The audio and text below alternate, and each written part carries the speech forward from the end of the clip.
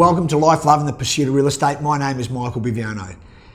To the real estate agents out there at the moment, and we concentrate probably, I don't know, John, what do you reckon, about 1/3 of our time on real estate? Yeah. So we look at the markets and we discuss, staffing, education, a whole range of things, business development, a whole range of things in relation to the real estate businesses that are here in Australia and globally. And a lot of the practices are the same. Good practice is generally good practice. And we are a people-based business.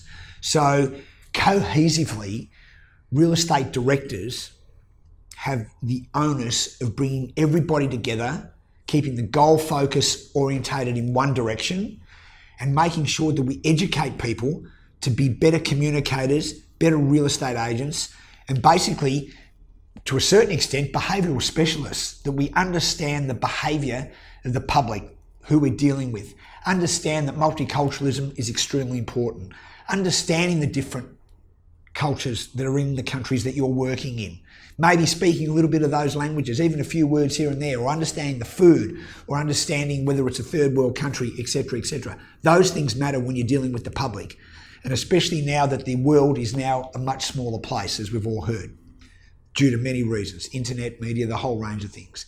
And they used to talk about a 24-hour news cycle. Now it's about a minute turnaround on news cycle. Maybe less, John. I don't know, but it's pretty quick, right? So, yeah, seconds. So on that score, I want to leave a lot of the real estate directors with a couple of thoughts. For you to grow and for you to prosper your business and look after the public properly, you need to bring everybody in on the goals of the business.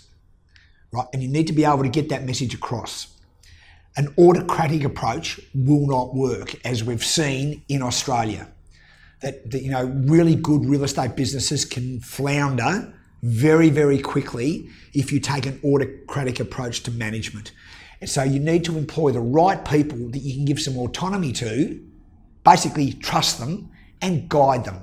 And the real estate director's job really is like the white lines on the road, to keep people on course and keep them heading in the one direction. But you cannot autocratically manage people by dominating them and dictating to them what they have to do all the time. You have to manage by education and inspiration. So I'll leave you real estate directors with those two words: education, inspiration. Give them some autonomy, be the white lines in the road and get to where you need to go.